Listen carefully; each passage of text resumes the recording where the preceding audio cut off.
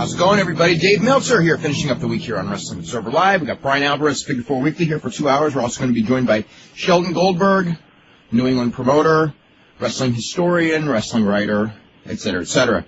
He'll be up in a little while. And, Bryan, how are you today? I'm doing good. How's the media? The media? The media. Every day, every news story starts in Seattle. I have not even been following it today. I just totally gave up. Oh, okay. Although I did notice, I was flipping through the channels last night, and I can't even remember what show it was, but there was some comedy show, and they were totally making fun of the earthquake coverage up here. And I thought, there you go. At least someone else noticed. Okay. Well, let's see. What else? SmackDown last night. I liked the show last night. Yeah, it was a good show. Yeah. You know what I was surprised with one of the best things on the show, at least I thought, was Benoit and Eddie Guerrero having that argument. Before the match? Yeah, I mean, the way it started out, it was kind of like, this isn't too good, but by the end, it was like, that was really awesome. Yeah. The weakest thing was the thing Waller scripted. Oh, I know, that was the thing idiot. in the ring. I mean, I hit that fast forward, and I just couldn't, It was really bad. I was in there, and I was just like, I'm bored with this. I want to watch something else. I actually watched the whole thing. Can you believe that? Yeah. It was horrible.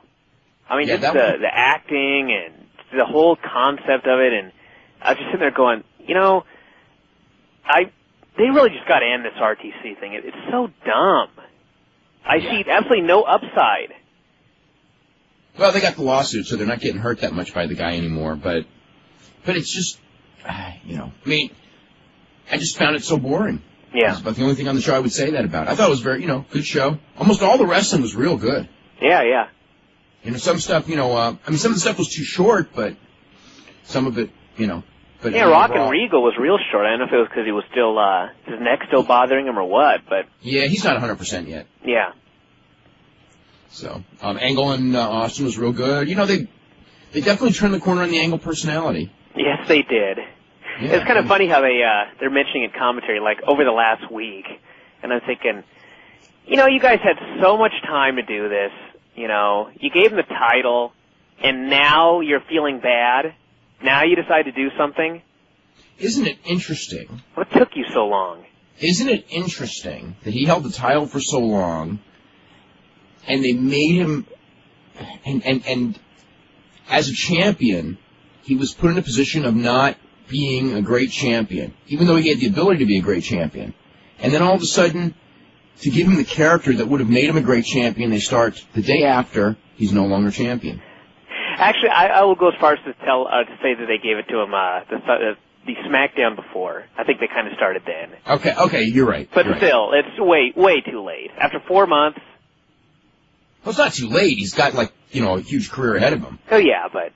I mean, as far as doing it to give him some credibility at the right time, it was, why wait so long? I just don't get it. I kind of get it, but I kind of don't. Yeah. Let's see what other stuff we have.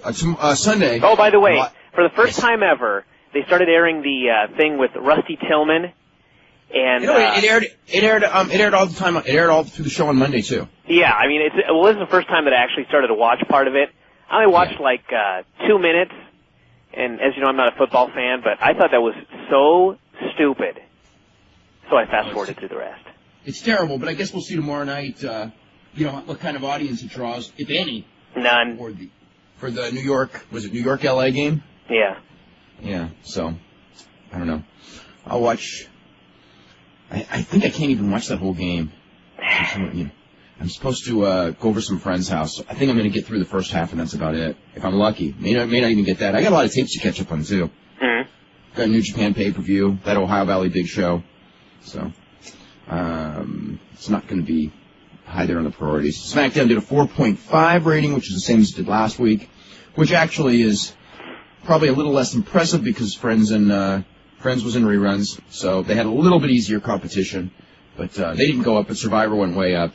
In fact, let's see, CBS beat NBC last night, which is, I think, the first time NBC's probably lost a Thursday night in 50 years. I don't know, not quite that long, but in a long time. So we already mentioned that Dick Butkus will take Lawler's place. No one will miss Lawler in the XFL. They will in pro wrestling, though, but that's another story. 0-1 had a pay-per-view today at Tokyo Sumo Hall, sold out a crowd of 11,000. From what we understand, it was a really good show. It's the Shinya Hashimoto promotion. The key stuff, Kazunori Murakami beat Shinjiro Otani with a choke. Heard that was good. They did a big angle a couple days ago to build that match up at the dojo when Murakami showed up, and they got in a big fight. From Noah, Yoshihiro Takayama and Takao Omori beat Alexander Otsuka of Battle Arts. That Otsuka, we'll talk about him in a second, and Tatsuhito Takaiwa, formerly of New Japan, who's really still of New Japan, in a quick match, like 7-minute match. And then the main event, Misawa and Jun Akiyama beat Shinya Hashimoto and Yuji Nagata in 19 minutes and 10 seconds when Misawa pinned Shinya Hashimoto with a released German suplex. Heard it was a really good match. After the match, Naoya Ogawa came out and challenged Misawa to a match. And Misawa attacked Ogawa with forearms, and that's a match that will draw money. God, I hate to be Misawa. That guy doing all that shoot stuff, as banged up as Misawa is, but it's a money match. Yeah. And Kazuyuki Fujita ran in, and he and Jun Akiyama had a pull apart. And if anyone can get a good match out of Kazuyuki Fujita, it is Jun Akiyama, so it'll probably be really good. But I heard that the very much compliments on the booking, because when the show was over, they said that, let's see, people wanted to see Misawa Ogawa. I mean, they gave you a lot of stuff to look forward to. Akiyama Fujita, Nagata against Akiyama, did a lot of hot stuff. Misawa Hashimoto single match, which of course will be down the road. Hashimoto Ogawa, still more heat on that, which you can always do that match. I mean, that's going to end up being a legendary feud. And Ogawa and Yuji Nagata, which if nothing else, that's a great match. Any match with Yuji Nagata. What's interesting is, I mean, with like New Japan sending guys away to supposedly, convince people that are in other groups so they can do the interpromotional angle down the road, they're actually doing interpromotional angles by sending these guys away. Yeah. So, it's like great for business both, short-term and long-term. Great for other people's business and their business. Yeah. Yeah. Well, they've got a lot of dome shows this year because it's the 30th anniversary of the beginning of the 30th year. I gotta get this right because I'll semantically get it wrong. The beginning of the 30th year of the New Japan promotion is, was it Tuesday? What day is the 6th? Tuesday, right? The 6th? Tuesday. Yeah. So that's the beginning where they have a show at Oda Ward Gym. So as part of their 30th year celebration, they're going to have a lot of dome shows this year. In fact, they're having one on April the 9th and another one on May 5th. So they need a lot of dream matches coming up because, them on this, just New Japan booking a dome and putting on a big show by itself is not going to draw anymore. So I know they're trying to do Mark Coleman and Yuji Nagata on at the Osaka Dome April 9th, and I'm sure that some of these matches we've talked about, they're looking at it for the April and the May dome shows. Mm-hmm. So, and they're going to do more dome shows, I think, later this year. I think they want to do Sapporo Dome. I don't know about Nagoya Dome. I haven't heard. But very ambitious planning for this year. So, anyway, it's a good pay-per-view to look forward to this when I can get a tape of this one, which will probably be in just a couple of days. Otsuka, what I was going to say about Otsuka that's so interesting is this guy, it's like he does shoot fights, gets pounded on, and he just comes back and does his wrestling matches like nothing's wrong. He did. Did you ever hear the story of, I'm trying to remember which day this was. I think that in one day, somebody can correct me if I'm wrong about this, as far as the opponent. I'm not wrong about the story. He did a show at the Tokyo Dome. Okay, well, first of all, he set up the ring for a Korakuen Hall show at noon. So he got up like at 6 in the morning, or whatever it was. Yeah, 6 in the morning, set up the ring, did a tag match at Korakuen Hall, just regular pro wrestling tag match, did topes, everything, right? Comes back and does a shoot fight that night with Igor Vovchanchin at the Tokyo Dome. Igor? Yes. I think it was Igor. I could be wrong with the opponent. That's a hell of a day. It may have been Ken Shamrock. It was either Ken Shamrock or Igor. I forget which. Let's see. Either way, it's a tough fight. Well, he got pounded on in both of them. Ken knocked him out. Igor pounded him but never put him away. Yeah, I think it was Igor because I think it was the fight where he didn't get put away. Mm-hmm. So, yeah, he went in there, and then he went in there and got pounded on. Did he have to take the ring down after the second fight? No. That would have been okay. Yeah. But, I mean, okay, so he does all that, and he gets pounded on for 20 minutes by Igor. Igor doesn't even put him away. And that was his day. And anyway, this time, he had that fight in the rainstorm Saturday night and got pounded on by Guy Metzger. He was bleeding like crazy. It was stopped on blood. And, here, a couple days later, he's out there doing pro wrestling matches again. Just like nothing ever happened. Yeah, I don't know. He's gonna end up with scrambled brains not too long if he doesn't have them already. Yeah. I mean, all that stuff, we talk about, it's like, wow, isn't that cool? You know what, though? It's not cool. It's not cool at all, no. Let's see. There was actually an NHL hockey game, Game 3 of the 2000 Stanley Cup, did a 2.3 rating, so there is actually a number that the XFL has to try to beat this week. 2-3? 2-3. I predict they'll do it. I predict they won't, so we'll see. I've been wrong every time on my XFL predictions for ratings. Every single week. This was Jesse Ventura's quote yesterday. He's talking about listen to this. The media, okay, he blamed the media for the XFL ratings, okay? This is his quote. They got embarrassed again. They thought this was going to be football players hitting each other over the head with chairs. They thought it was going to be wrestling on the football field. Then when they found out it wasn't, they had to attack it and say it's not as good as the NFL. It's second-rate football. Okay, now what? And that caused millions and millions of viewers, nearly 56 million at one point, I believe, to stop watching the games. Yeah. I mean, it's like, now, okay. It's not as good. Okay, now when he's mad because they're saying it's not as good as the NFL, it's like it's not. Like if you're going to criticize someone, you got to criticize them for something that they said wrong. Yeah. So anyway, but when he was asked about the future of the league, he goes, "I don't know. We'll give it our best shot," which is that doesn't sound too confident. It's got a lot of confidence there in that league. Boy, there's been a lot of people being real confident of late in that. Let's see. Here is the poll for the best match of the year so far, starting in December.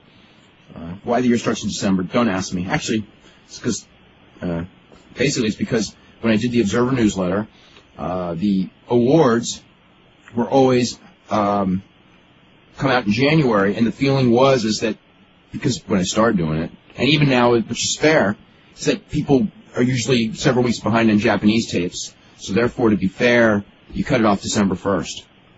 And also because the voting starts December 1st, so anything in the month of December would be unfair because most of the people voting weren't going to be voting on it. Let's say there's a big pay-per-view match like the Hell in the Cell match as an example. Middle of December, half those ballots are in, and they didn't count it, so it's unfair. So that's the reason. So anyway, that's why it starts in December. Was there a reason you didn't do the cutoff date January 1st? Yeah, because then I'd have to have the awards issue in the middle of February, and then everybody else would already have their awards issues out. Okay. So you want to get the... Actually, PWI always had it first, but, those were all worked awards anyway, so I never considered that, important. And actually, when you look at their awards, there's probably a good reason I never considered them important. Anyway, let's see. Top candidate for match of the year, Kawada and Fuchi against Iizuka and Nagata from December New Japan pay-per-view, 9%, which actually I think was the best match so far. Hell in the Cell, 5%. Shocked the hell out of me. 5%. That was a hell of a match to only get 5%. Mm-hmm. Benoit and Jericho ladder match, 36%. Helmsley and Austin from last Sunday, 45%. Kawada Sasaki Tokyo Dome, 5%. So that's that. Today's poll for the weekend is, what do you think about the WWF Jerry Lawler split? A, it's the best thing for the WWF. B, McMahon should call up Lawler and patch things up. Do not hold your breath, but if you think he should, you can vote it, but don't hold your breath waiting for it to happen. C, Lawler should call McMahon up and change his mind. Don't hold your breath on that one either, even if you think it's the best one. And D, Lawler should just forget the WWF and make a deal with WCW, which may not be that easy either because they can't make deals today. Any thoughts on that? I don't even know what I would vote for. I guess, well, I think they should just, actually I should go over our poll. Do you think Jerry Lawler and Cat will end up back in the WWF? Cooler heads will prevail and they'll both be back, 9%. Cooler heads will prevail and they'll bring just Lawler back, 41%. And Vince is way too stubborn to back down, so they're gone, 49.6%. Okay. So very few people think that Cat's ever coming back, basically. Yeah, I don't think Cat's coming back either. Yeah. That'll be a tough one. So I would kind of agree on that. And I was sitting there, I was trying to do, because remember we were talking about yesterday doing the poll for the website about who should be his replacement? Yes. And I'm sitting there trying to think of all these names, and it really struck me that they need to bring him back. I mean, either these names, there's no way they would ever do it, or I basically even ran out of. I had Bobby Heenan, Mark Madden, Joey Styles, Joel Gertner, Tom Zane. Joey, but okay. Styles isn't going to be a color guy. So yeah. That's why I told this whole problem with his poll. I was going, who could they really bring in? They could bring in Bobby Heenan. They could bring in Larry Zbyszko. Oops, I need to put Larry on the poll. Gertner's obviously not ready for that. Yeah. There's no way. Yeah. Let me see who else. I mean, they could bring someone from within, like, Michael Hayes. Foley. Taz, Taz will probably be announcing on Monday, although no one knows for sure. Yeah.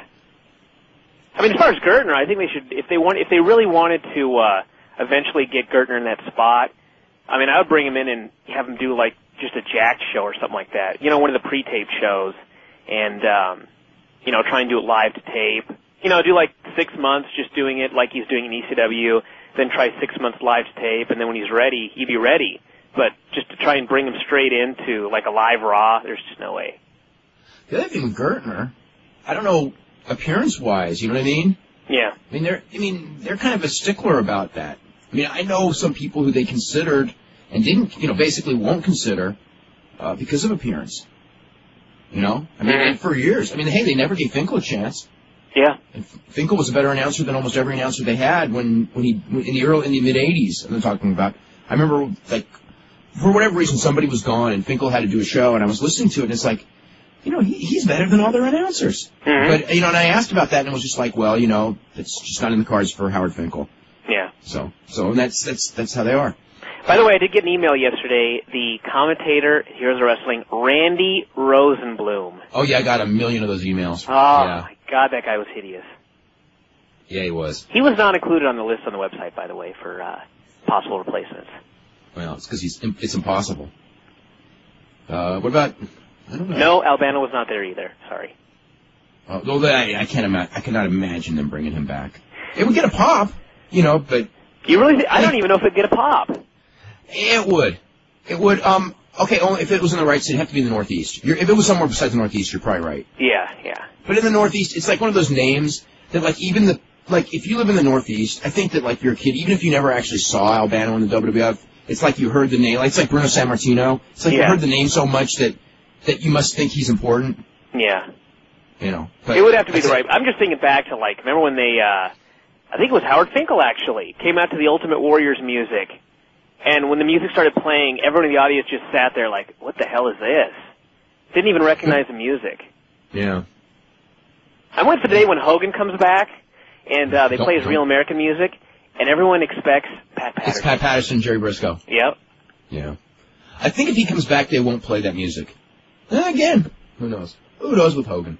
Let's see. What about Howard Finkel? We just mentioned him. People are reading my mind now. Can you get him on the show? Let's see. As soon as we can get people from the WWF on the show, it's going to come down to the first request, either Kurt Angle, Christian, and Howard Finkel. Okay? Let's see. How about Jim Mitchell? That name's been bandied about. Don't know. I know the WWF is looking for new writers, in particular Paul Heyman. Do you know when they will be hiring more people up to the writing staff? Monday. I don't know. Whenever Heyman comes in. Let's see. What do you think of the chances of Eric attempting to sign Val Venus? He's the one guy who's not main eventing in the WWF that could have a tremendous impact on WCW with his all-around talent. Signing him. His contract's going to be up in, like, 100 years, right? Well, I did get out of the RTC. Yeah. Gosh, let's see. Whatever happened to Wendy Richter? Was her final match in WWF against Moolah a screw job? Yes, it was, and that's what happened to her. She was staying there in the gorilla position with Gorilla, ready to go to the ring. And the Spider Lady was in the ring. And the Spider Lady was, I don't even know who was playing Spider Lady in the house shows. But it was not Moolah. And God, who was, I don't even remember. So anyway, he hands her a contract and goes, sign it. You got to sign this contract. And she goes, I got to have my lawyer look at it. And then her match was, like, ready to start. Her music's playing. So she leaves.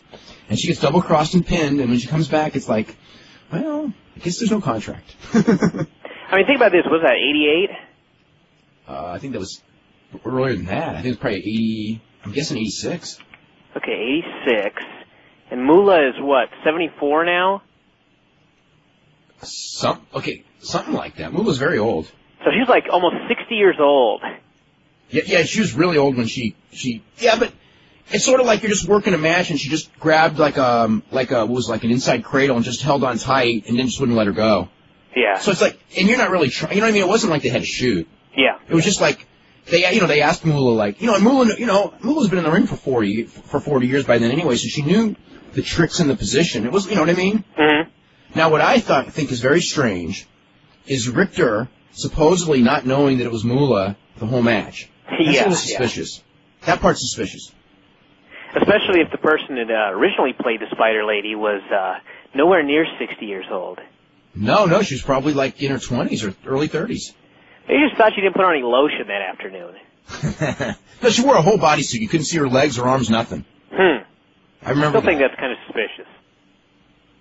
I thought that she didn't know it was Moolah was suspicious. The rest of the story, I mean, it's pretty much true. I mean, half the time when someone's in a mask or in a bodysuit, just look at Ray Jr. Just looking at him, you could tell who it was. Imagine not only not being able to look at them and know, but actually be wrestling them. Well, especially because Richter wrestled Moolah a million times. I mean, so many horrible matches, you would think she's like, walks up with her and go, I can smell it, it's Moolah, I'm having a horrible match tonight. Not to mention calling spots in Moolah's voice. Maybe Moolah disguised her voice. No, I believe me, I don't see how she didn't know it was Moolah. But as far as, at that point, maybe she should have, like, just, I don't know. Nobody ever just, like, walks out and says, actually, I should take that back. If it was Brody, he would have just walked out of the ring and left. Because he did that. One time in, was it Minneapolis? He probably actually did it many times. Just like, supposed to do a job, and there was an argument about it, and instead of getting double-crossed, figuring the double-cross was coming, worked a few minutes, and then just walked to the back. Oh, there you go. So, I don't think that, who knows? Okay. For you to file away in the useless information department, Viewers' Choice is still listing, Viewers' Choice Canada is still listing the ECW pay-per-view on March 11th, and the digital cable info for the show talks about top stars, Justin Credible, Rhino, and Jerry Lynn. And you thought Heyman was the only one in denial. From what I understand from, this is as of yesterday, Viewers' Choice Canada was planning on doing a replay of the January pay-per-view in that time slot. And I don't know what In Demand is planning on doing on March 11th, because they got it. You know, Heyman hasn't told anyone he's canceling. He's gonna win so many brownie points with these pay-per-view companies by the end of this week. But I do know there were like certain deadlines for like, pre-shows and stuff that he's missed. Mm-hmm. And then there's another deadline for like saying like who the production crew is going to be and location and stuff. And he missed that deadline too. But he actually has not canceled the show. This is like total stubbornness because, I mean, at the very least, why couldn't he just put together like a history of ECW pay-per-view and just go, this is going to be the last one. It's going to be history of ECW, all your favorite stuff, on pay-per-view. People buy it. Yeah, they would. And probably be pretty good, too. I mean, he'd get the sympathy buys and everything like that, and it'd do all right. The sympathy buys. That's what it'd be, though. Really. I'm serious, because, like, all my friends... Sympathy buys. It was like, I can't remember when it was, but, like, it's probably about a year ago, there was going to be an ECW pay-per-view. And, usually we have a bunch of friends that get together at one place. And on this particular pay-per-view, everybody was feeling so bad like this company was going to die that I had like 4 friends buy it at 4 different houses to help the company. It was kind of strange. I was going, okay, well, your 4 buys aren't going to help, but still. Sympathy buys. Not going to hurt. Just like All Japan. Goldberg. We got Sheldon Goldberg. Yeah, that's true. All Japan did have a month of sympathy business. But ultimately, now they're in the position they're in, though. Yeah. The sympathy just didn't last long enough. They tried to do that Sympathy Tokyo Dome, and it was a little ambitious. Sheldon, how you doing? Good, Dave. Hopefully, now that I'm on, people will have a sympathy listen. Let's see. This is more from Scott Keith. He goes, on the bright side, if I order the non-show, at least 22 hours for 3 hours of a blank screen would give me a better value for my money than the $25 I paid to watch the WoW pay-per-view. That's pretty good. Oh, I don't feel sorry for anybody that bought that WoW pay-per-view. Like you didn't know it was going to be bad going in. Yeah. Sheldon, did you buy the WoW pay-per-view? Excuse me? Did you watch the Wild pay-per-view? I have it here on tape. I haven't had a chance to watch it yet. Okay. And what are your expectations of this show? Well, now that I've read what everybody's written about it, they're obviously not all that great, but, you know, it is what it is. I mean, you know, nobody expected to see, you know, nobody expected to see, like, an All Japan Women's show, you know? Mm-hmm. How come, now we're on the subject, how come, if WoW can get on the air, that somebody just doesn't put All Japan Women on the air? They got a great team. Every time I watch that TV show, I mean, now, even after 10 years, you know, or actually 15 years I've been watching it, it still blows me away.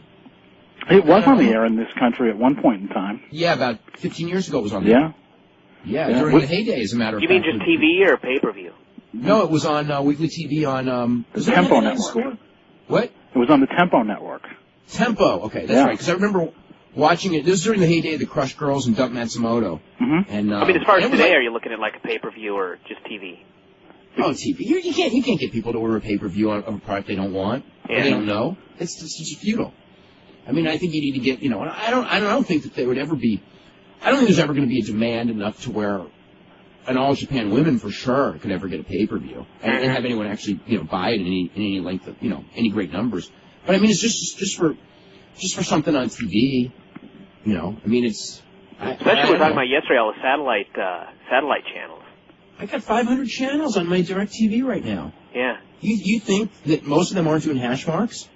Yep. So, I mean, it'd probably do a hash mark too, but what the hell? Just get the tape, put the tape on. I don't know. Sheldon, what's your, you know, they show soccer from every country in the world if you have enough stations, right? Right. I mean, I've seen soccer from Spain, I've seen it from England, I've seen it from Germany, Bundesliga, you know, so it's like, I know it's all there. So, you know, and there's a lot more fans of pro wrestling in this country than there are of soccer. Absolutely. You think that if that were available on some level and marketed properly, that it would attract an audience, that they would at least get somebody watching, you'd at least get an ECW-sized audience if it was good enough. Oh, it wouldn't even, I don't even think it'd be ECW-sized, but it'd be something. Sure. Yeah. Without a doubt. I mean, in a country of this size, it just amazes me that there isn't more wrestling product of any kind, whether it's, you know, an All Japan Women or a Lucha product or whatever. It's just shocking to me that no one has really broken through and offered any sort of other type of product that's a competing product. And I think that has a lot to do with what people's image of wrestling is. People sort of lump pro wrestling into that WWF category. If you ask people what's pro wrestling, they're going to say, oh, WWF, and that's their vision of it. And anything other than it's going to be hard for anyone else to break through that perception of it.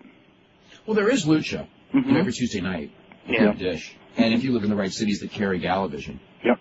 So, I mean, that at least exists. That was one of the things that always surprised me is during those periods when wrestling was a real hot TV phenomenon. Like right now, it's kind of, without question, it's one of its cooling off periods. Mm-hmm. But 2 years ago it was really hot, and then in the mid, what was it, like 85, 86? Remember when like there's a million wrestling shows in every market because you know, and you know, it was just a hot thing again. Absolutely. I was always wondering, you know, why, and especially in the mid 80s, because in the mid 80s Japan wrestling was really good, and I was, you know, why somebody instead of putting on you know, one of those, you know, I don't know, rinky-dink wrestling shows, you know, would just not try to bring something like that in. I mean, it was never really tried. And then in the mid-90s, again, when, or I should say a couple of years, not mid-90s, late 90s, right.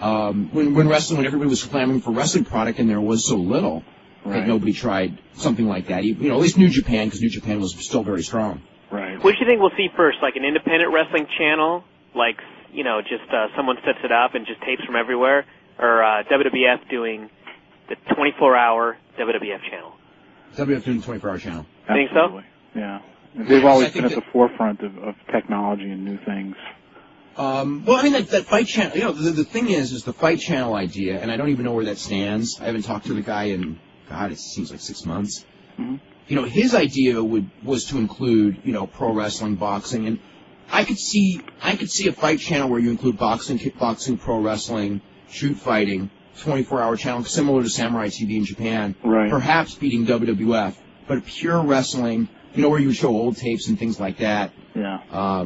I mean, if you could get, like, you know, the Bill Watts collection of all those old Mid-South tapes and the Vern Gagne collection and all that, I mean, you could do it, and it'd be, you know, I don't know how viable it'd be, but, you know, I mean, hey, there's 500 channels. How viable are all those? There's more than that now, probably, but how viable are all those channels? Yeah. Sheldon, what's your thoughts as far as the current wrestling scene? Boy, you know, it's funny. Every time I come on here, I always say that everything changes week by week.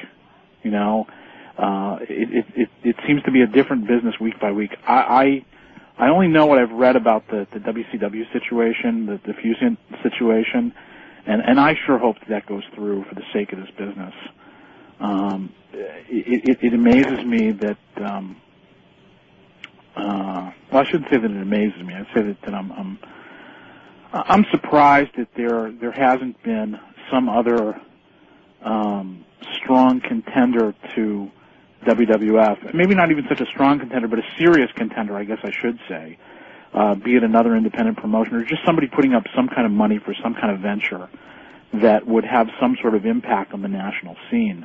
And I don't think that it's going to be too long, maybe a couple of years before something like that comes about from somewhere, because the market is so wide open for it. But you know, it's really you think about it, and on the national level, it's really such a scary time in a lot of ways, because if you're a wrestler. Excuse me?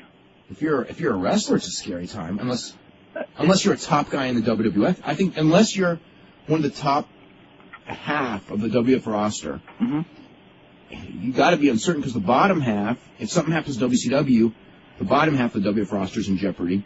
Most people in WCW are in jeopardy, except for, you know, a few guys that are, you know, Booker T and Bill Goldberg. You know, I'm sure that they're fairly safe, but most of the rest of those guys are not safe at all. And then, like, right, you know, so and then, you know, when they're not safe, making this, you know, the same kind of money.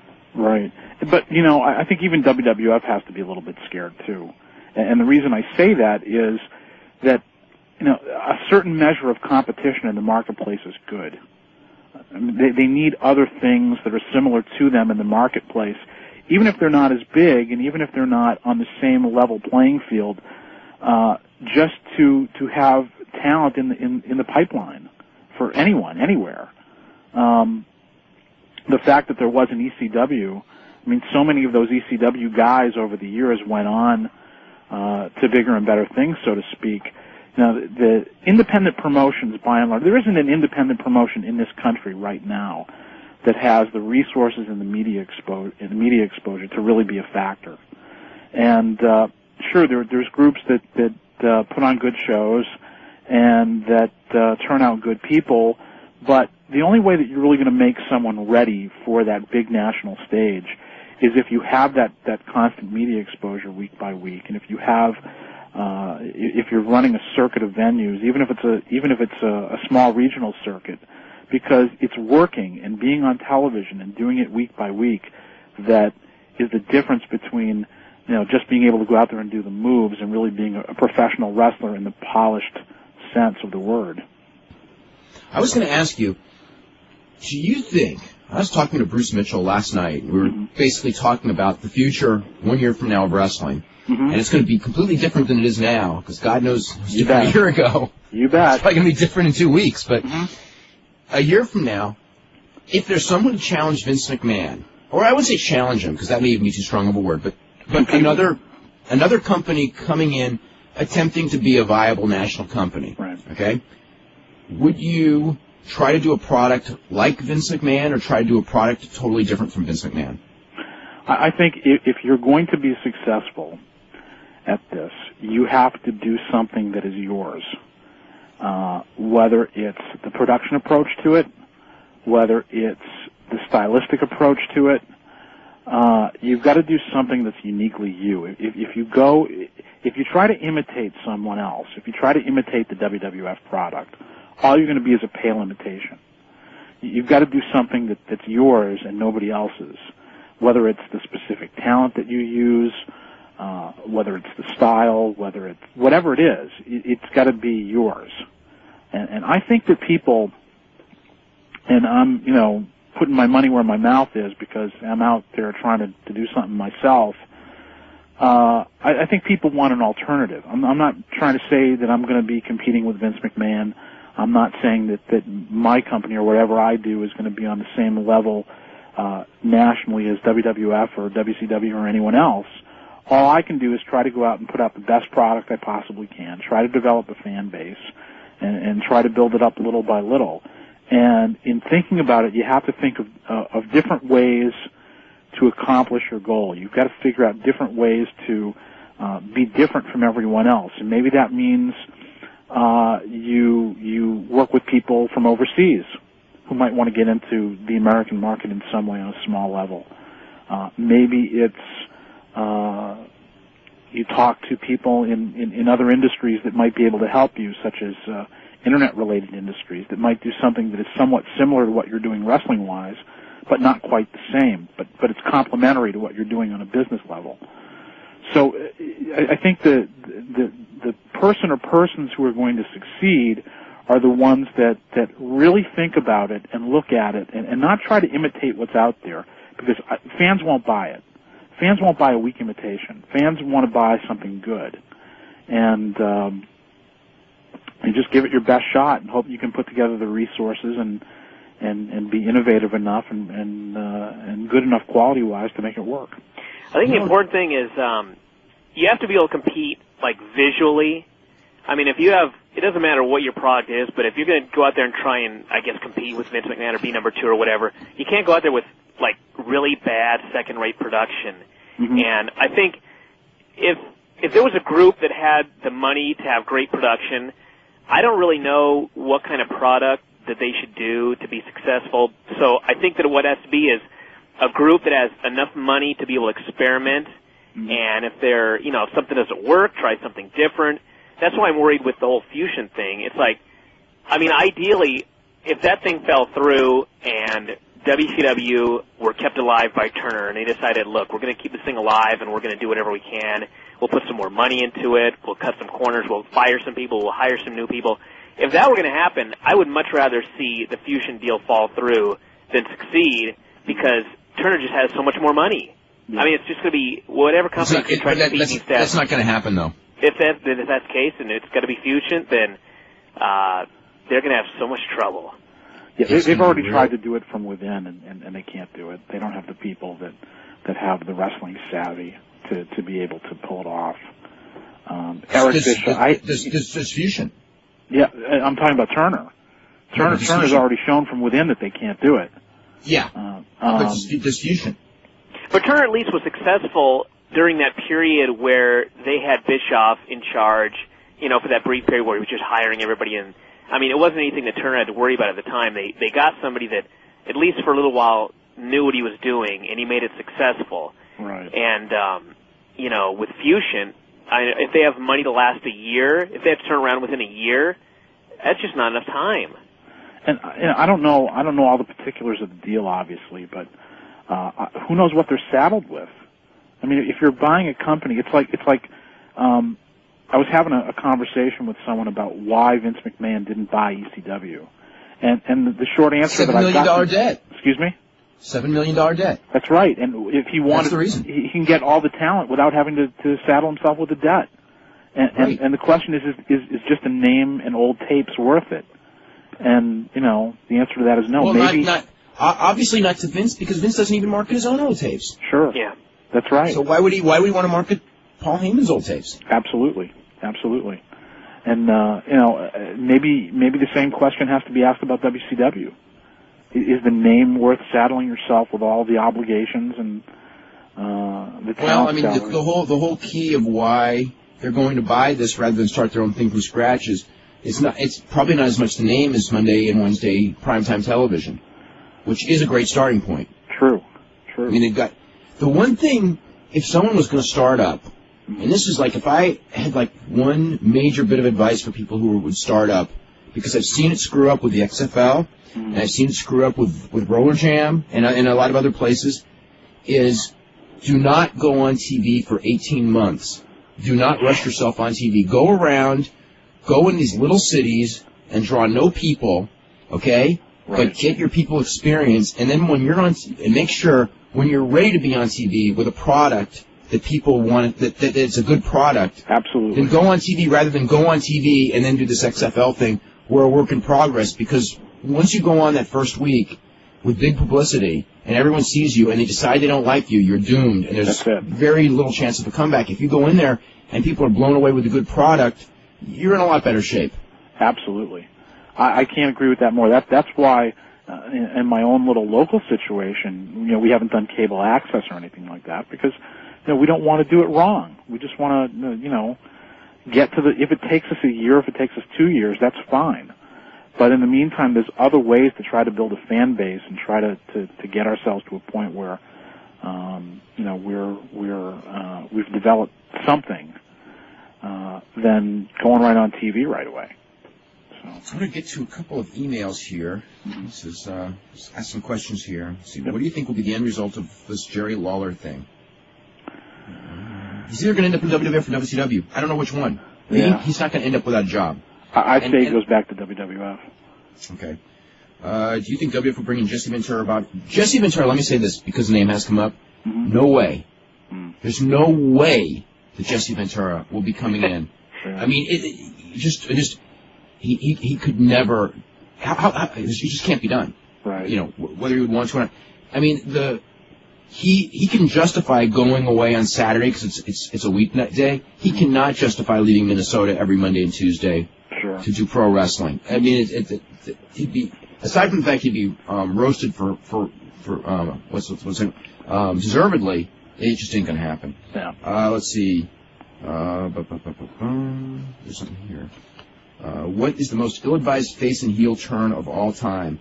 Goldberg. Yeah. Goldberg a heel turn, face turn.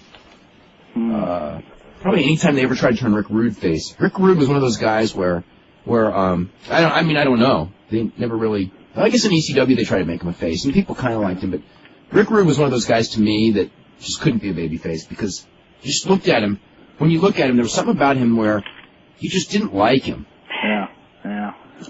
Let's see. When are we going to see a Sting return? Good question. Hopefully not Monday. Will Survivor Series in Montreal work or a shoot? Work. What do you mean? What are you talking about? That question will be asked forever. Okay. Put it this way, Bret Hart was not in on the storyline. Okay? Shawn Michaels may have been in. The more I think about it, the more I think Shawn Michaels probably wasn't in on it either. But he might have been. I'm not sure about Shawn Michaels. I don't know. I mean, Wrestling with Shadows was not a made-up movie, put it that way. Let's see. Spider Lady was Lisa Sliwa. Lisa Sliwa was like in her mid-20s, and she was a model. That'd be pretty difficult to compare her to Moolah. I mean, when you locked up and go, this is not Lisa Sliwa here. How long do you have to watch a TV show to increase a rating? It depends on what you mean by increase a rating. To increase a rating by a tenth of a point, that would be about... a tenth of a point would be 80,000 homes for 120 minutes. Okay? So that's what a tenth of a rating point equals. I heard if you lift weights and your muscles are sore, it doesn't help you. Depends on... What is that? You should be calling it the Big Show. Is that the health and fitness show? Calling Lizzie fit or something. No, it depends. That's not, as a blanket statement, that's untrue. What's the reason Phil Mushnick hates Vince McMahon? Is it because he stole all of Sam's talent? It's pretty clever. Aside from the fact that Sam and Phil are totally unrelated. I guess the main reason would be that Vince filed a lawsuit against Phil Mushnick that was totally unsubstantiated. So that'll make you hate someone. Let's see. For Sheldon, I heard of NECW playing a tournament with international junior heavyweights. Anything to that? Possible. If not in May, then sometime within the next year. Absolutely, we're going to do that. This is from Tom Ryan, who goes, after watching Matt and Lita against Crash and Molly, I demand that you and Bryan retract your statements. This was Bryan's statement, by the way, but that Trish is a better worker than Lita. I refuse. I refuse because you know what, on the basics in that match, Lita was not that good. No. No, I mean, Molly did an awesome job with Lita. Yeah. And Lita did Molly, good bumps, there's no question. Do a Hurricane Rana, but I mean, as far as basic actual wrestling, she's not very good. Yeah. No, because I know when Lita was like doing the stuff besides the Hurricane Ranas, I was going like, Ryan's right. She's really pretty bad. Let's see. Yesterday I was watching World Championship Wrestling tape from the fall of 1983. Roddy Piper, Greg Valentine, the Briscoe brothers were coming in and out of Atlanta from the Mid-Atlantic for the Omnicars to build up their arrival. They were showing Mid-Atlantic matches on TBS. In 2 of the matches, jobber Barry Horowitz was involved. Ward Soley doing the voiceovers of the Mid-Atlantic tape on both weeks called him Bret Hart. That was the ring name he was using at the time. Did he ever wrestle with the ring name Bret Hart? Was Soley just confused by the real Bret Hart, who would also wrestle on TBS? No, that was when Barry Horowitz wrestled in the Carolinas. His ring name was Bret Hart, and Stu's son Bret, who was already wrestling at the time, because there was a lot of confusion. People actually thought that was Stu's son, and in fact it was Barry Horowitz. But that Bret outside of Calgary was not a big star.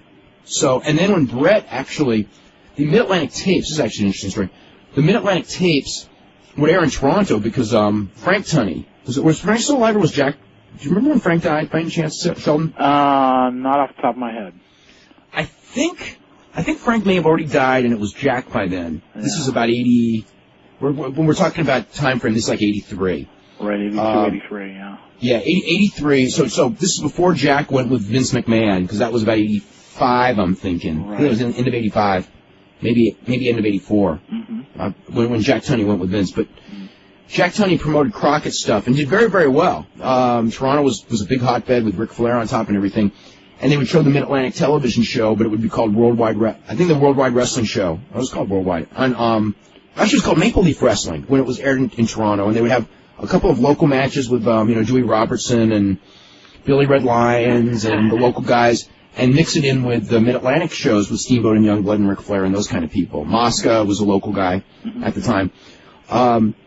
And they brought in Bret Hart from Calgary and made him wrestle under the name Buddy the Heartthrob Hart, because Bret Hart was a television jobber name. How about Bret Clark?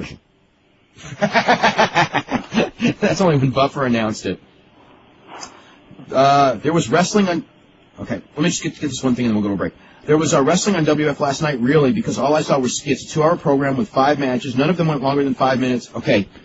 See, you can't be writing these letters unless you know what you're talking about. The Angle match with Austin was a lot longer than 5 minutes. I think it was close to 10. So, see, and I got to throw the letter away. I was going to read the rest of it. You can say only one match had any length of time, but you can't do that. A lot of Bret Hart, Shawn Michaels emails. We hadn't got them for a while. The Bret Hart, Shawn Michaels thing.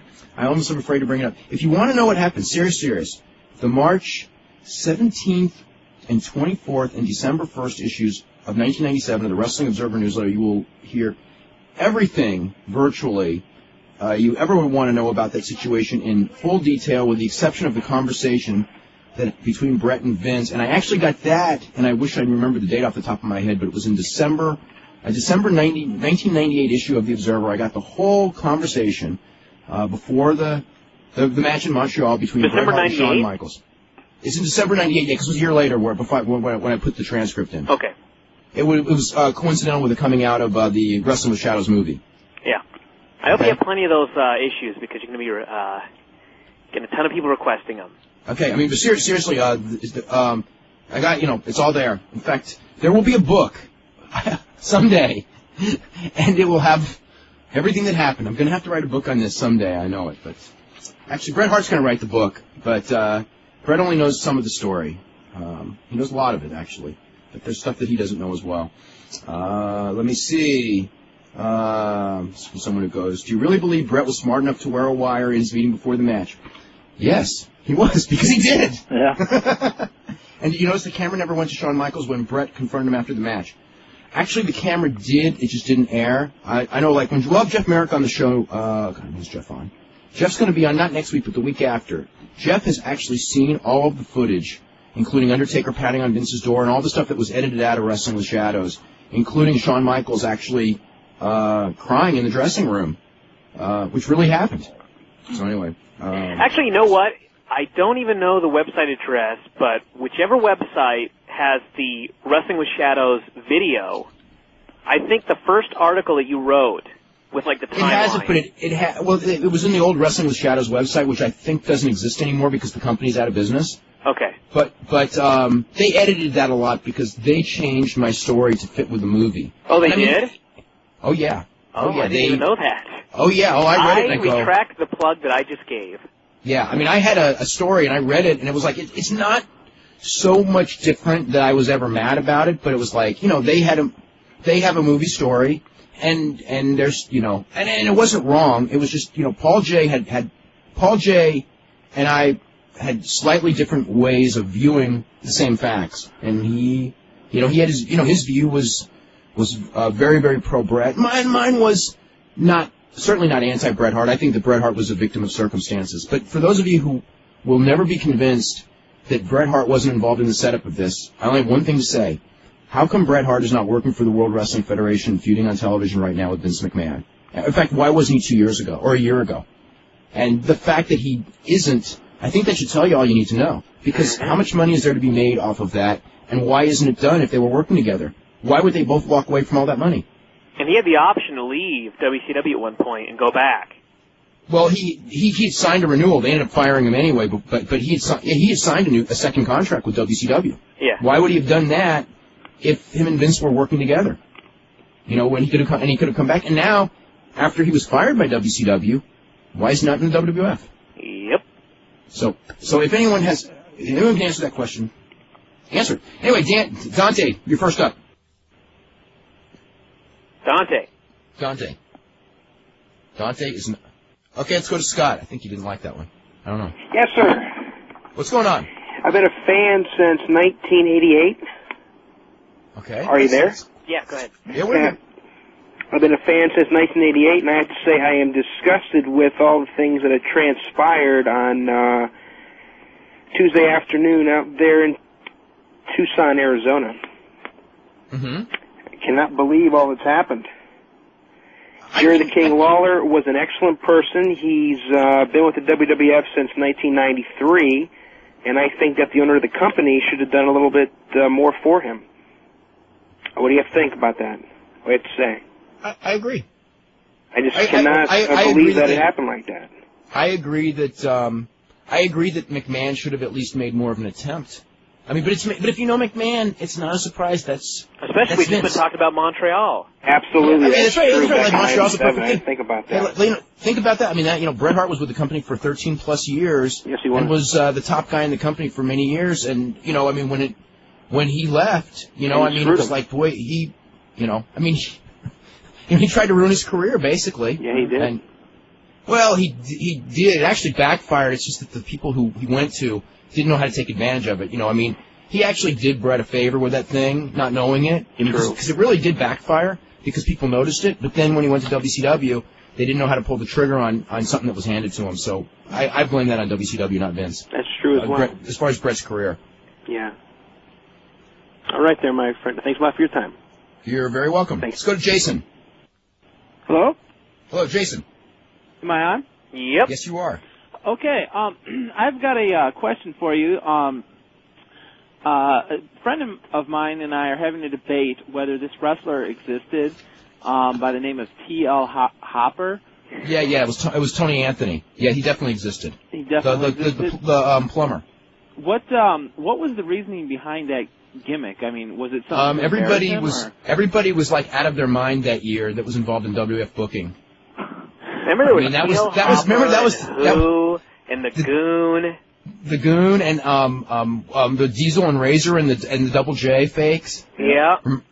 They had that was a real trying year for that company. What happened? What happened after? Right when Russo came in? No, actually Russo came after this. This was right before Russo. This was when they hit the bottom and Russo came in. And actually, believe it or not, saved them from this. What a strange world this is. It is. But he did. That's right. But yeah, I have another question for you. Who was the first person that you know of, anyways, who used the green mist the great mood he uses. Was that the great Kabuki? Was he the first person? The first one I remember would be Kabuki. Sheldon, do you remember anyone before Kabuki? No, Kabuki would be the one. Now, I got a question. Do you remember the original great Kabuki, Ray Urbano, not Aki Hisamura? I remember when I was a kid, but I never saw him. Okay, I remember as a kid the great Kabuki, so this is, well, I should know him because like my best friend's dad, or one of my best friends growing up dad was the great Kabuki. Mm-hmm. But I don't remember him doing the Green Mist. But he may have. But I do remember, obviously, Kabuki doing the Mist, on Georgia Championship Wrestling and in World Class in the early 80s, predating Muda by many years. Yeah, that's what I figured, that he was probably the first. And my last question that I have, actually for all three of you is, what do you think, now that Jerry Lawler is out of the WWF, what do you think about replacing him with Al Snow? That name has come up so many times. I don't know. To me, Al Snow is completely underused, and I think there's a sense of humor there that just can be exploited, and they haven't done so. The Al Snow Mick Foley stuff was tremendous. Yeah. Remember Al doing a lot of commentary. And if he has, it really hasn't, stood out to me. All I remember is, do you know who was unbelievable? Now, it was when Regal was doing the commentary of Al Snow matches that was the unbelievable, not vice versa. Remember? Mm-hmm. But yeah, some of Regal's commentary was really good. If I didn't like Regal so much in the ring and backstage, I'd vote for him. Yeah. Regal might be a good choice. I think that if they pick Regal, though, that would take away from his main event push that he's kind of receiving. Yes, it would. Because doing all that commentary, there's just so much. Although that wouldn't fix their immediate problem, but that would provide something for the future. What did you say? I missed what you started with that. I just said that maybe in the future, in 1 or 2 years from now, that's something Regal could do. Although it wouldn't fix their immediate situation, it's definitely a solution they have for down the line. It could be, let's say 4 or 5 years from now, when it's time for Regal to slow down, as an active wrestler. Right. That wouldn't be the worst idea. What's interesting is look at all the debate about a WWF broadcast team. Yeah. And then look at WCW and the fact that it's like an afterthought to them. Should we have a 3-man crew this week or 2? Let's just put Tony in there. Let's put Stevie Ray. Let's put Hoovy. Even though Hoovy was just entertaining choice for a while. It was great for one show. Brian brings up a good point in Stevie Ray. When he first initially started, I actually I liked him, and I know actually Brian did as well. And as time went on, he just got downhill. worse and worse by the week. And my question is, do you think that if he wasn't working alongside Tony Schiavone, if he was working with a better team, he would be able to improve? Maybe. A lot of this comes... Everybody can be clever until they run out of their lines. Harvey Whippleman, who used to be a manager at Downtown Bruno, when he first came to Memphis, mid-'80s, he was, had worked Pittsburgh Independence and nothing else was his first territory. And for the first month he was down there, I thought he was like the greatest manager, the greatest prospect that I'd ever seen. And then after a month, he'd used every one of his lines, and he never came up with a new one, and he actually turned out to be a pretty crummy manager in the long run. And maybe Stevie Ray was like that. I never was a big fan of Stevie Ray, even from the beginning, although some of the things he said was kind of cute. But then after a while, I don't know. Remember that one interview with Paige and Nash? What a horrible bit of TV that was. Yeah, that was just... I was just waiting for, the lights to crash, actually, on the air, instead of just in the background and Nash turning his head. Oh, my God. You talked, I guess it was yesterday, you talked about embarrassments to pro wrestling. That was definitely one of them. Oh, with all the Scott Hall bleeps? Yeah. That thing ever made the air. On a taped show.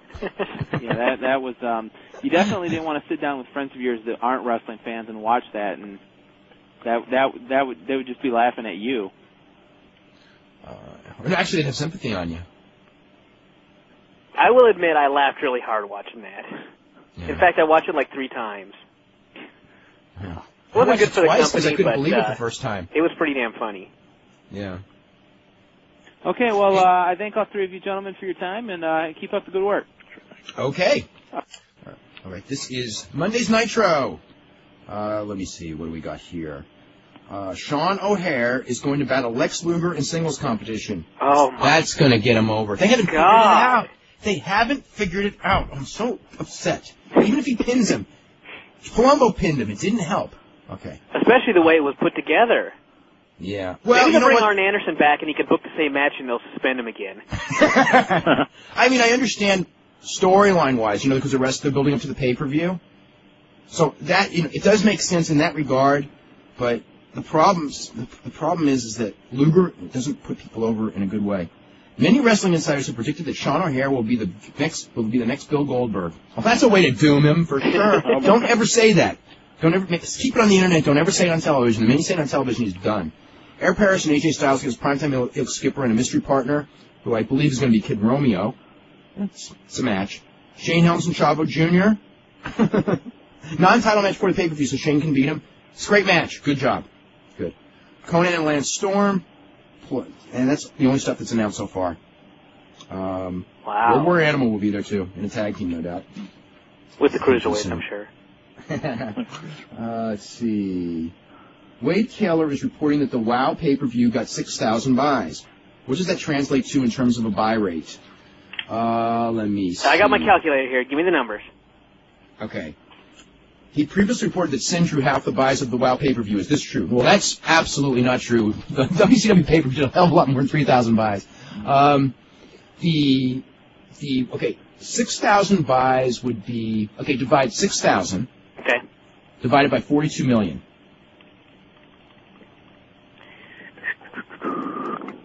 7,000. No. Okay, hold on. All right, .00014. Ooh. Okay. Let me do this. Okay. A 0.1 is 42,000 buys. A 0.01 would be 4,000 buys. So it's 0.014. 0.014. Okay. 0.014. Ouch. As opposed to 0.14, which is probably what the WCW Super Brawl did in the neighborhood of. It's from Adam, who goes, can you tell me how Bob Mould got involved in writing for WCW and why did it end? Bob Mould, who was a pretty well-known cult music figure. In fact, he was in the band Husker Du and everything like that. He is a long-time wrestling fan. There are people who I know that know him. I've met him, but I really don't know him well, although he subscribed to The Observer probably for, over 10 years. They said he has a very good wrestling mind, so anyway, they brought him in. He was friends with Gary Juster, and so he would have been brought in after the first Russo reign ended, so that would have been early last year. And he may have even been brought in before that. I think he was actually brought in before Russo came in the first time, and then Russo came in and he had nothing to do and he quit. And then he came back when they dumped Russo, they brought Bob Mould, said he wanted to come back because he couldn't work with Russo, because Bob Mould's ideas were formulated by watching a lot of New Japan tapes, which obviously someone whose ideas are formulated by that is going to have a hell of a time working with Russo. So he came back, and he was there until Russo came back, and then when Russo came back again, he was gone again. So that's what happened with Bob Mould, and that's how he got involved. And I don't know if he would have been good or bad. I mean, as I said, people who have spoken to him that I know were very impressed with Bob Mould's knowledge of wrestling and how he handled himself in the meetings, but he never had any real power, and, never, so you just don't know. Mm-hmm. Next week on the show, Monday, Jim Cornette. Wednesday, we are going to have a taped show. I'm going to be gone Wednesday. We're going to air the show from last Friday. If you did not hear the show, I highly recommend you listen to the show because Bryan was only the fourth funniest guy on the show, and that's very rare, with maybe third. I don't know. Heenan was the funniest, and Don Fry was pretty darn close. Frank Shamrock's last line was pretty good, too. So those were the guests. And Bryan was pretty good on that show. Is it the fact that Frank Shamrock started barking when he walked into the room? It's points right there. Well, the last line about Heenan and his brother, that was a classic. That was better than anything Heenan said. Oh. Anyway, but Bryan was really good on the show, too. But that one about when he asked when Don Fry was challenging all the Shamrocks to a fight, and you go, what about Bob? That was so funny. By the way, we're going to have Ken Shamrock on the 16th, right before he leaves for Japan for the Pride show. And also the Pride show, Ken Shamrock, Igor Vovchanchin, Kazushi Sakuraba against Vanderlei Silva, and Renzo Gracie against Dan Henderson as the top 3 matches. That will air on pay-per-view, if you have a dish, on April the 6th, I believe, is the date. So it's going to air in the United States as well. We're going to talk about that. It'd be better if it was on television, but that's another story.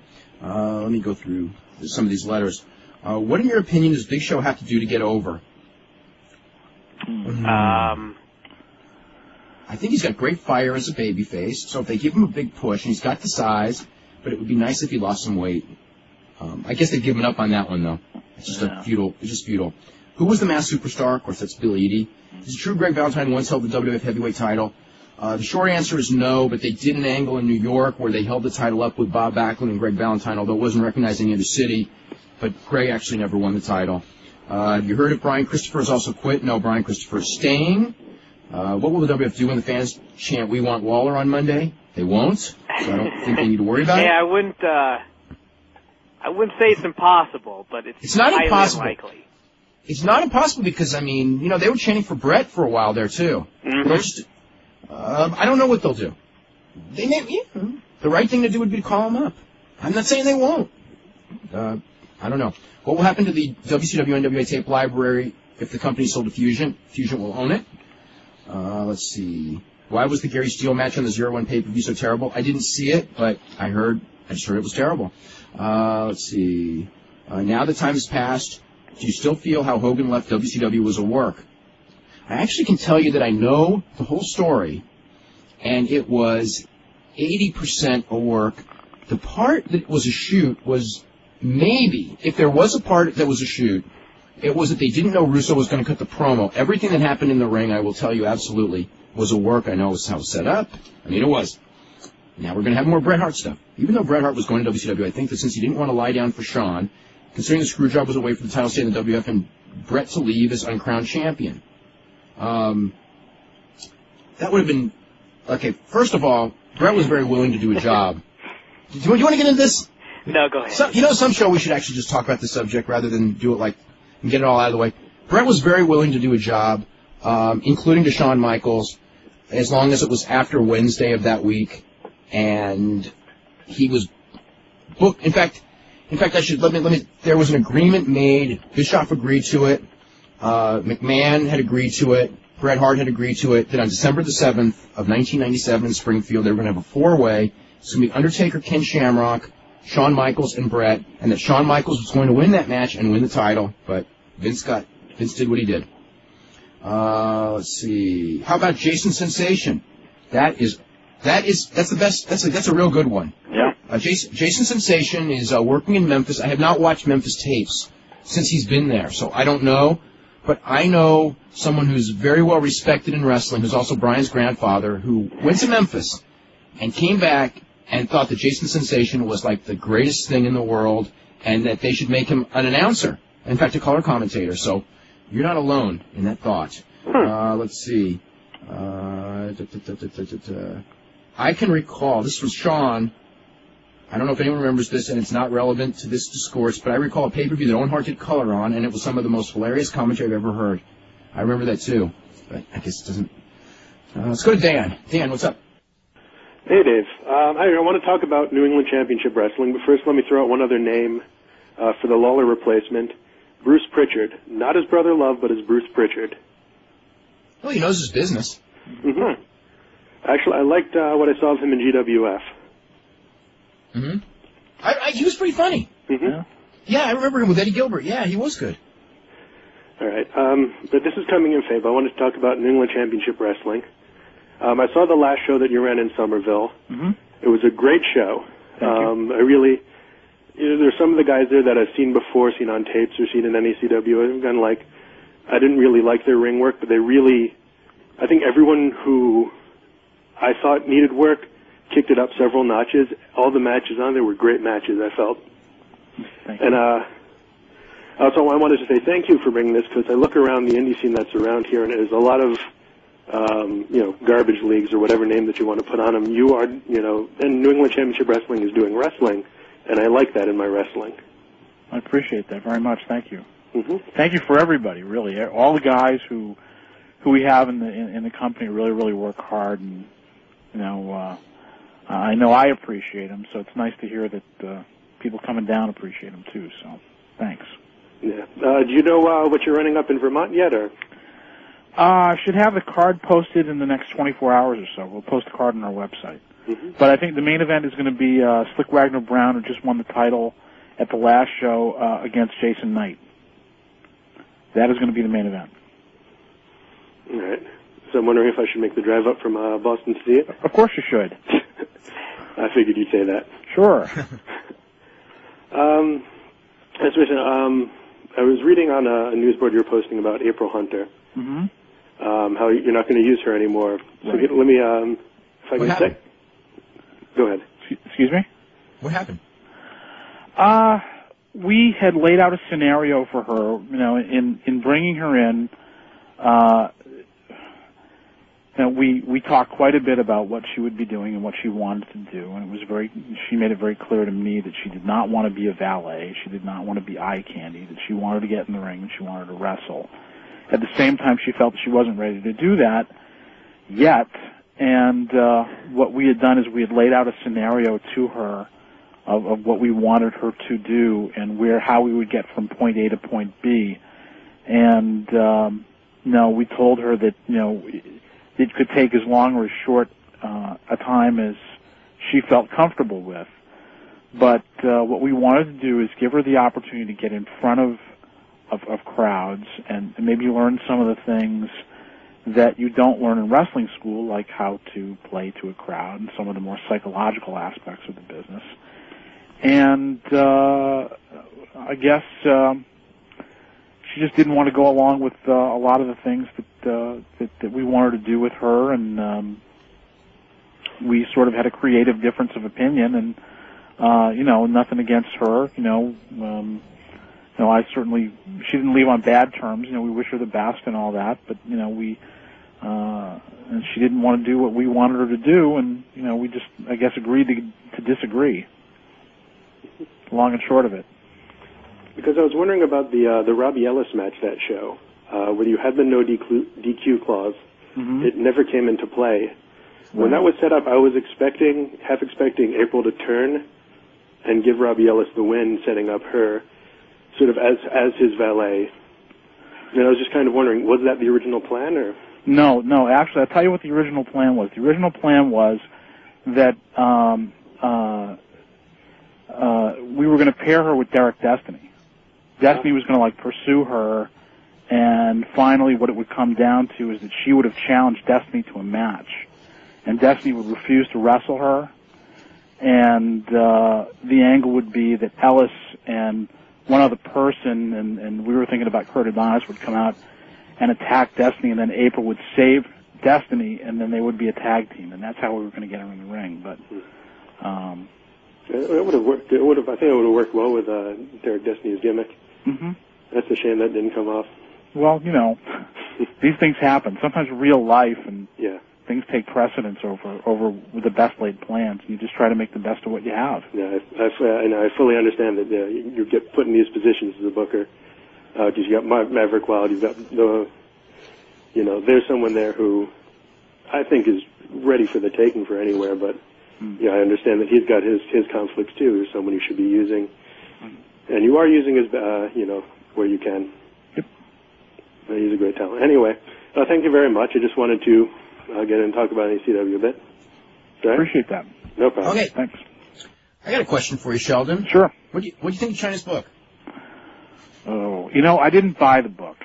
After I read about what she said about Kowalski, I didn't buy the book. However, I was in a bookstore last week, and I thumbed through the book, and I was reading at some of the stuff specifically where she talked about Kowalski.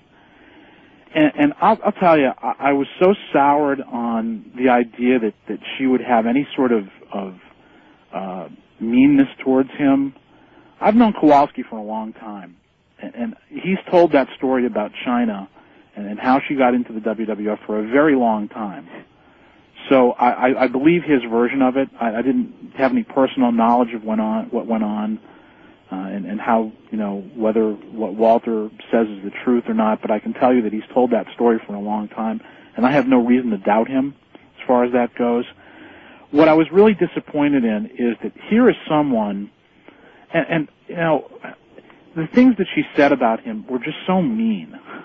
I mean, it was almost like she was trying to be funny, but it came off as being something just totally mean, It just made me so sad to read that, not just for Walter, but for her. I mean, here's a person who, one of the things that I learned a long time ago about professional wrestling is that nobody makes it by themselves. Nobody in this business gets any place alone.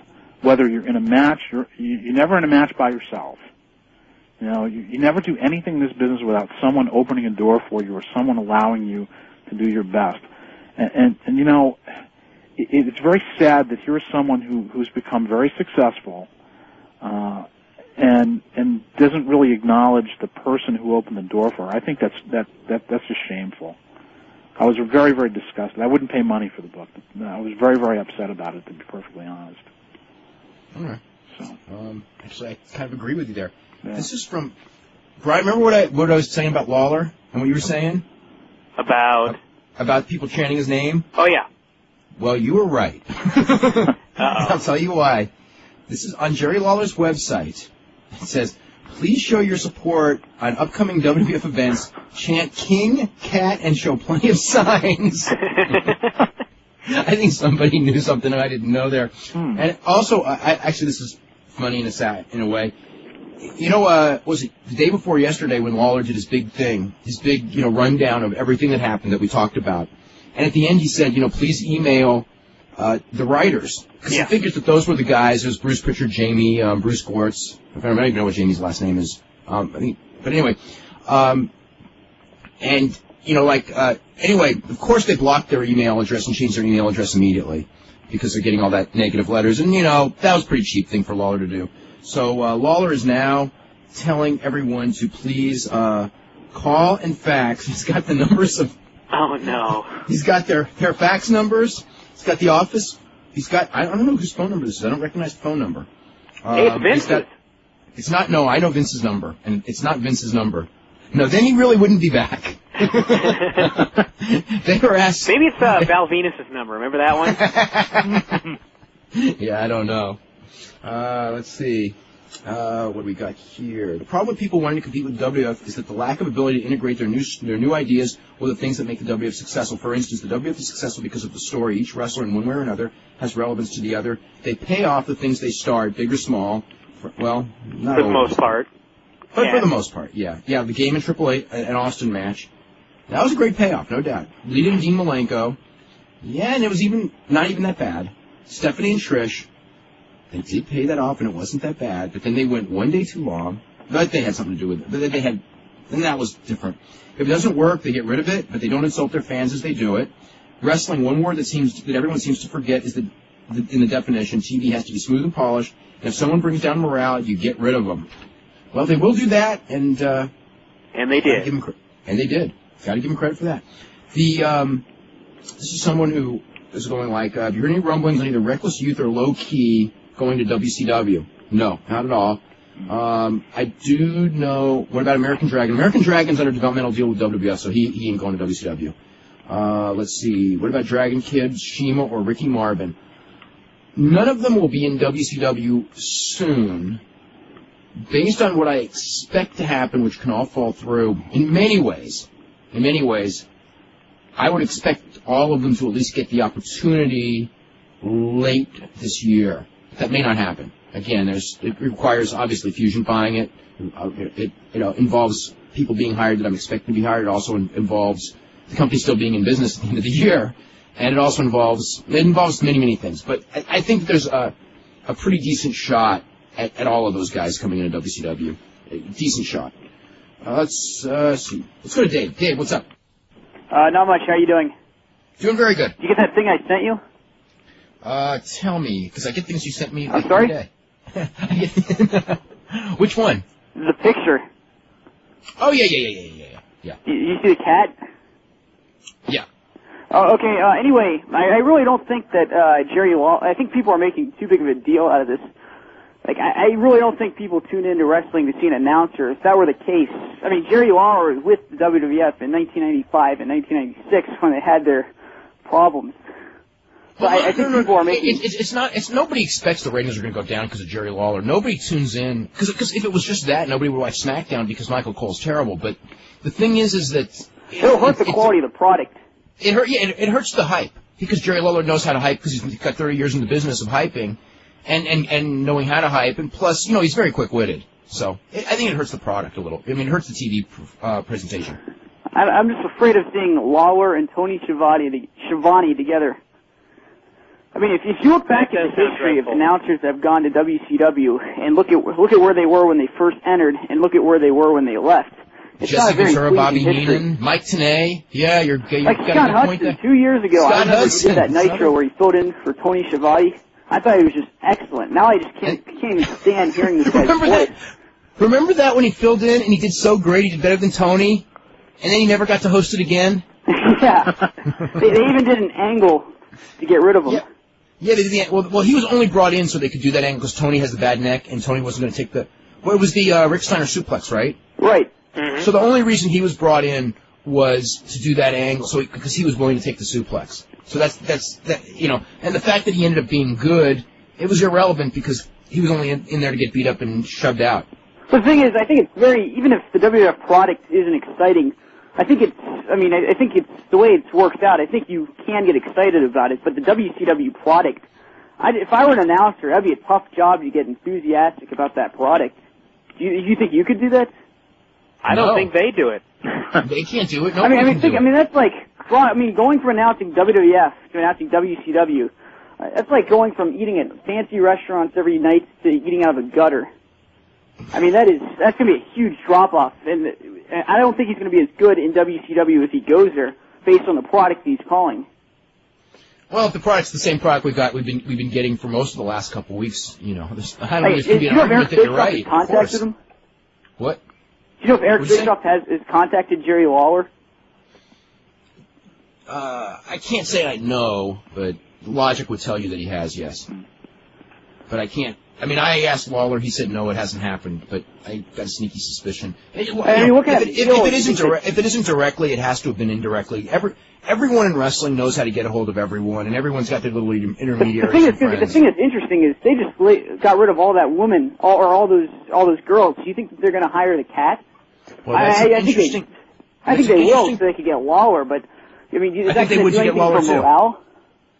What will that mean for morale? Plus, here's another one. Okay, she goes there. If she really is a morale problem, and obviously there must be something, right? Or else they wouldn't have done that.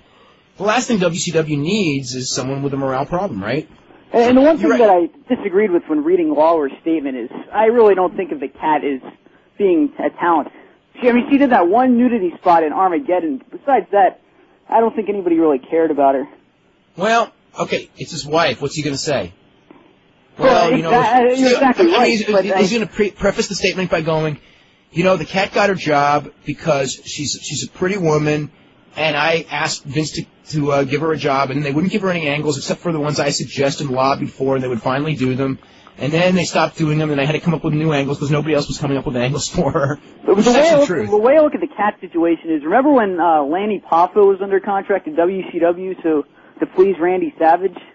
Yes, and Horace Hogan too, although... I think they finally cut him. When did they cut him, actually? Did he go like 2 years without ever working for WCW? I think he worked like one dark match or something, yeah. Hey, he was a genius. He really is the smartest man in wrestling.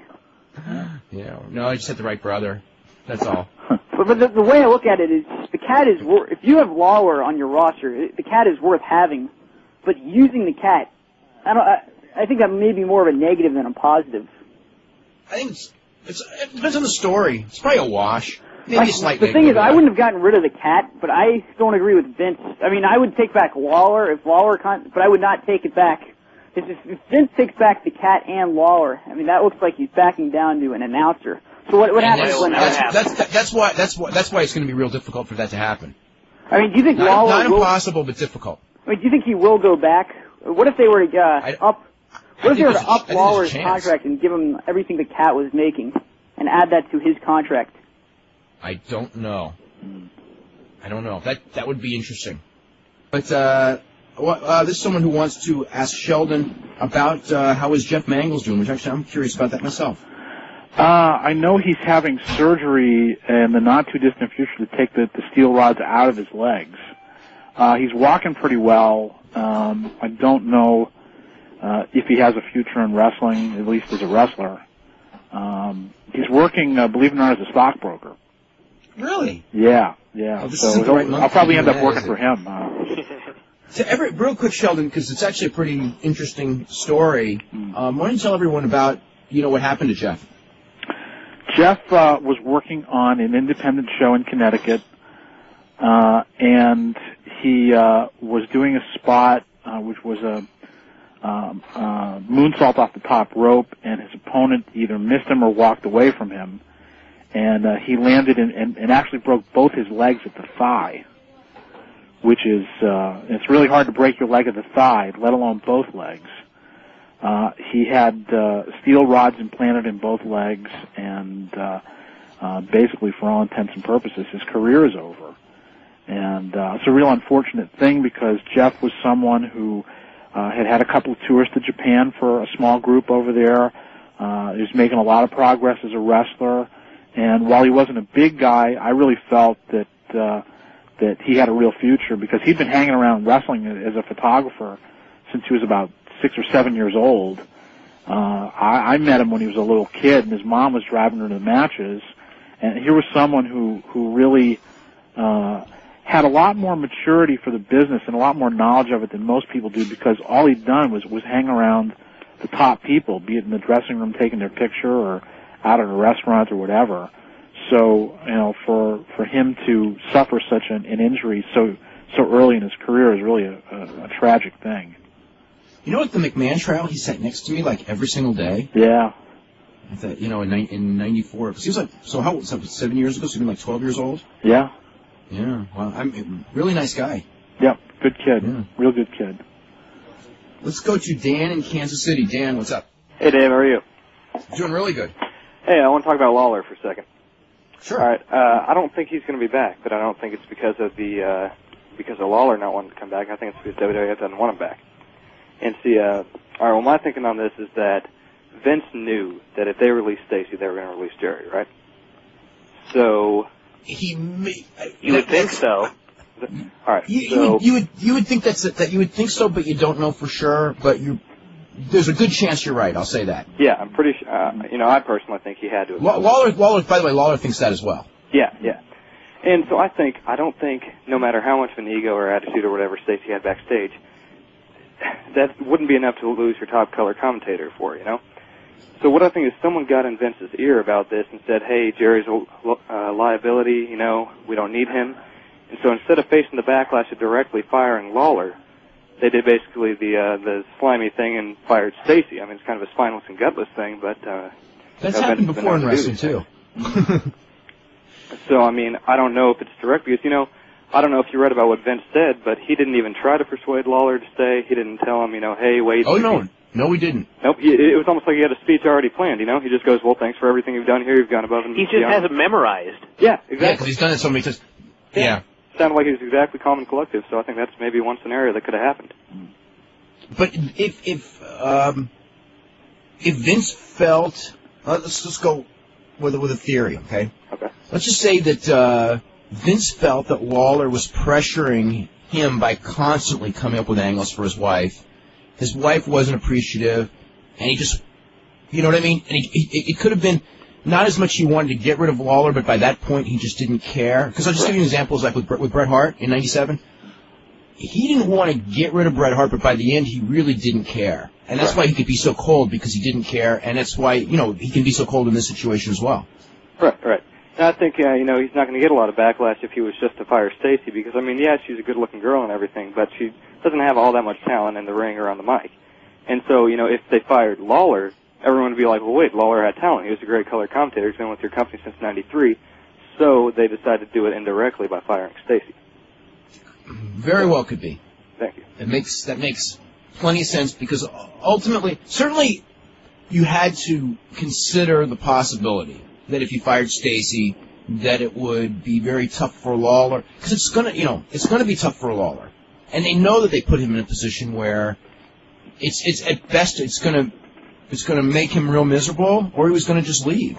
Right. So, certainly going in, I gotta believe that they thought of it as a possibility. Maybe they thought that he would yell and scream and go home, but Owen Hart came back. You know what I mean? Yeah. Of course he had to, and maybe they figured that because Jerry has to, in their mind, because there's nowhere else to go, that he will eventually come back. Maybe they think that. I don't know. I also get the feeling that maybe JR has more of a role in this than many think. I mean, the reason I would doubt it is because what does Lawler have to gain? I mean, they're personal friends. Yeah.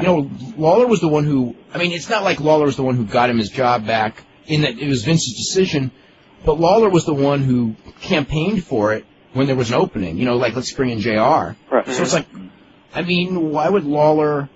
If like Lawler and King were having personal problems working with each other, yeah, it's possible, but they weren't. And it was. I mean, it's like. Plus, what upside is there for Ross? I just don't. It's like I don't see. Now Ross has to work with somebody else, and nobody knows who that's going to be. Right. And whoever it's going to be is probably going to be a drop off, unless Heyman shows up on Monday, which could happen. And Heenan or Cyrus. What? Heenan or Don Callis. I don't think this Callis will come in, but I mean, they've never been that fond of Callis. But if Heyman shows up on Monday, then I would say that it was all a plot, and they were all and a lot of people were in on it. If it's Taz, I think that they were not ready for it because Taz isn't ready for that spot yet. Right. Could be. We may see Heyman. If we see Heyman on Monday, then I'll say, it'll be real. If we do that, then it'll be real obvious what this is at that point. What do you think of the likelihood of Heenan? I mean, he's not really doing anything. Not Heenan. Heyman. What's that? Heenan hasn't even been. Heenan hadn't even been. I shouldn't say because I don't know as of today, but as of yesterday, Heenan had not even been called. Oh. And okay. when it came to whatever it was, when Heenan was let go by WCW, he called them. They called him back one time. They never even brought him in for a tryout. They at least brought Zbyszko in for a tryout and didn't hire him. Heenan called a couple more times and they never called him back. So they had no interest in Heenan, when they had a chance to get him. So I don't. They may now. So you're talking about Heyman? Heenan. If Paul Heyman shows up Monday, that's what we're talking about. If Paul Heyman shows up Monday, I think that there's a good chance this was all that Vince knew what he was doing exactly. Well, yeah, if you look at the last week, and I mean, Lawler's time on the TV, Raw, SmackDown, pay-per-view, they had Taz come in for the last half of every show. So something was going on before this.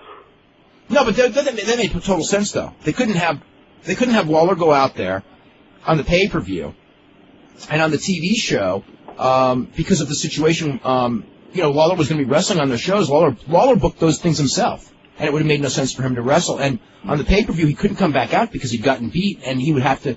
The only way he'd come out is do a promo, and they wouldn't want him to do a promo because that would detract from the Rock Kurt Angle match. He should be calling the Rock Kurt Angle match, so it wouldn't have worked. Right. I mean, the logic wasn't there for that, and Lawler was involved in booking all of that stuff. So that no. But I mean, if it's like I said, if it's Taz on Monday, I think that they were unaware because they didn't have someone ready. If it's Heyman on Monday, I think that we could look back and go, okay, that's what this was. Okay. Okay. All right. Well, thanks. All right. Let's go to Mark. Mark. Gentlemen, how are we doing this evening? Very good. First off, I know we're all sick about talking about Lawler, but you know what? I think we're missing the most obvious choice for color analyst or color commentator. That's you, Dave. It would be a perfect fit. Brian would be better than me. Brian's much funnier than I am. It's a smart audience. It's a much different business than it was 5 years ago. You would be the perfect counterpoint. You're articulate, witty, great insight. Work right by Michael Cole. That's right. And you could get that perplexed look that Michael Cole has over for 2 straight hours every Monday. I get that look I had when I was on the air with Burt Randolph Sugar for that half hour on Court TV. When I was rolling my eyes at everything he said. Oh, my gosh. Since we have Mr. Goldberg here being a historian of the business that he is, I think it's apropos to ask a historical question. And tonight I want to go back to September 22nd, 1979, the Garden Backlund Race NWA WWF title unification match. Just curious, that was like the one MSG show in the 25-year contract, 30-year contract with Titan that was not shown on the network. And I was wondering what the politics are behind that, besides the obvious fact of I think Backlund won it on a DQ. But why not allow it in NWA territory, which WWF was, to air that footage? I think they stayed away from showing the NWA champion whenever the NWA champion was in the on television. I think they did it more for political reasons rather than anything else. Now, I saw on MSG Network, I remember as a kid seeing Harley Race and Dusty Rhodes. And that was on 9 months before, but the unification Right, I remember that match vividly. It wasn't even that good of a match either. No, but the unification bout, for some reason, is part of the deal. And the big catcher here is that the WWF was a card-carrying, dues-paying member of the NWA at that point. Didn't they have the right to show that match? I don't know the politics. That's 22 years ago. No, I never knew that match never aired. Now you bring it up. I actually never saw that match. That was the only show that never aired. Wow. Yeah. No, wait a minute. You know what? There was another show in the mid-'70s, okay, where they were supposed to have, and I don't know what the politics about this was either. There was a show at the Garden in the mid-'70s that didn't air on MSG, and Vince Jr. announced a show from the Omni because I remember seeing. It's like Mr. Wrestling 2 and Jay Strongbow and all those guys on a tape, and I never knew what it was. So I know there was another show, but I don't know what the story was as far as that show goes.